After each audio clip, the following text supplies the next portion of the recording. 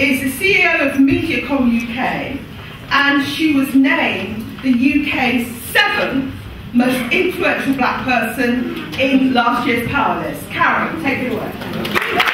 Good evening, everybody. I am so honoured to be invited here this evening and to meet everybody here, and I really can't wait to talk to a few more people, because I love this sort of event and I love this sort of organisation, just because I get to meet other people that face the same struggles and challenges that I have, and also for me to find inspiration from the people in the room. So I really can't wait to meet some more people tonight.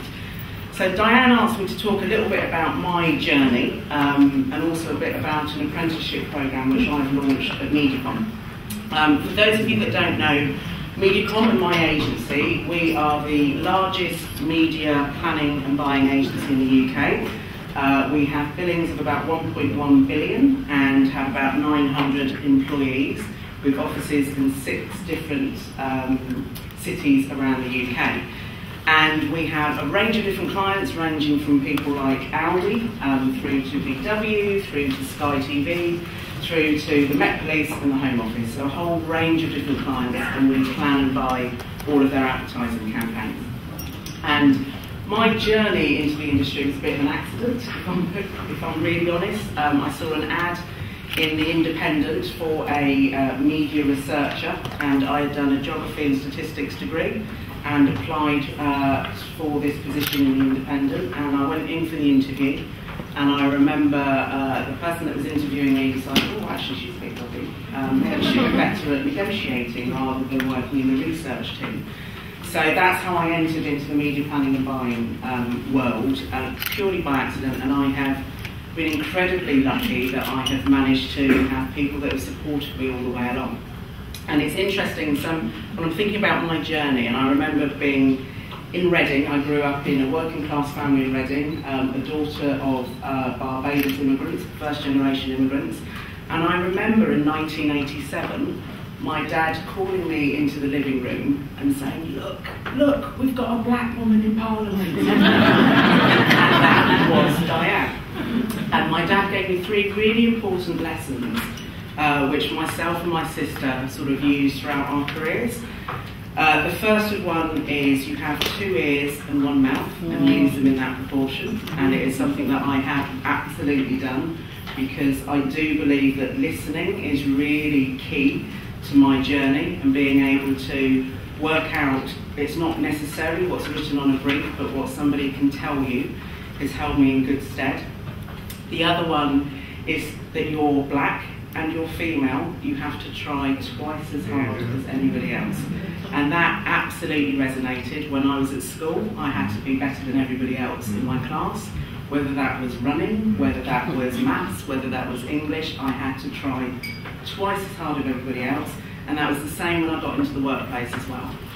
And then the third area, and it's one which I share with Vanessa, this young lady over there, was about celebrating your differences, because I recognised that when I entered into the media world, there weren't many people that looked like me. And that is still the case as the CEO of the biggest agency. If I look at my competitors, my CEOs of my competitive agencies really don't look like me. And that makes me memorable. And so I have used that to my advantage. So I have to make sure that I'm good at what I do, but I make sure that people remember me for the good reasons. So when I'm trying to pitch for new business or pitch for clients, they will remember me, because I'm very different to anybody else that they are seeing and anybody else that walks into the room.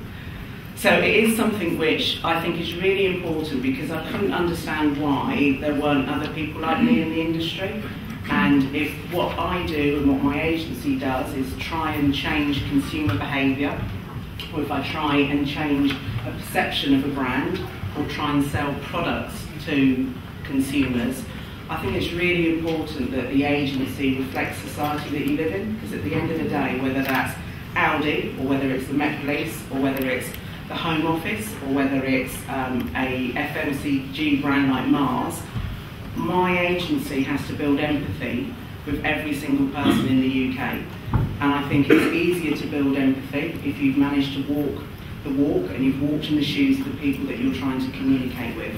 So I couldn't understand why the industry that I worked in tended to be people that went to normally Ivy League universities, and nepotism does exist in my industry, and people were hiring their nephews, nieces, or goddaughters, or godsons. So one thing that I promised myself and promised my family was that if I got into a position of influence, that I would try and change the industry and try and give talent the chance to flourish, because I do think it's incredibly important. So trying to encourage people to come into the industry who are from all walks of life, so black, white, different social grades, to try and make sure that they have an opportunity to join the industry, because it's really hard trying to get in. So just giving those people an opportunity was something that I really wanted to do.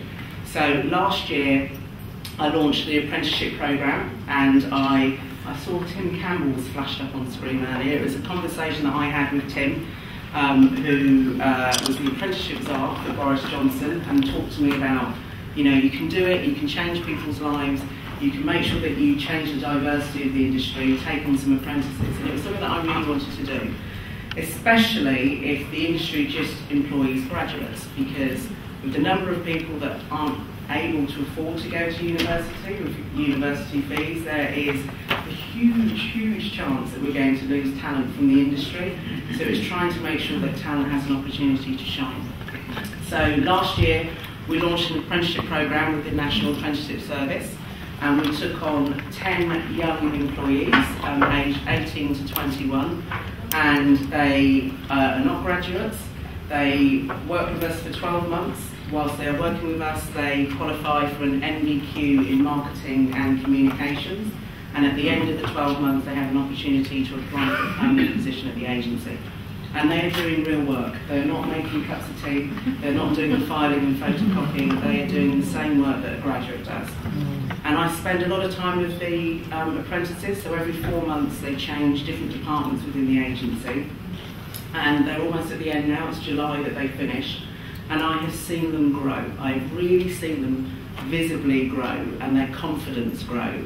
And they've come from all different walks of life. I wanted Londoners to make it easier for them to work in London on apprenticeship wage, but I've literally seen them, the chips that were on their shoulders when they walked in, thinking that everybody in the agency came from a really rich background and everybody had a degree, and that was their main concern when they walked in. And I've seen them now literally grow into really responsible, confident, enthusiastic and passionate individuals. And I would encourage anybody here that has a business and has the opportunity to take on some apprentices, please do it, because you really do make a difference to people's lives. And for me, it's about future-proofing my agency as well. So it's not just about giving somebody a chance and giving talent a chance. I know that if I have the best people working at the agency, I have the most diverse workforce at the agency, that the byproduct of investing in people is actually profit. It works for me as well. Very good. So I would encourage you all, that's just a really quick rendition of my entry into the industry. I'm, as I said, really excited to be here tonight, and during my career I had the opportunity to have a number of mentors and cheerleaders, and I think this organisation acts as fantastic cheerleaders for a number of women that want to go into business. And I remember that when I was growing up we had lots of sports people that were role models, and Claire Huxtable from The Cosby Show was one. So I think this is a fantastic organisation. I firmly believe in giving as much energy back as I've had during my career, and I really look forward to talking to some of you later on.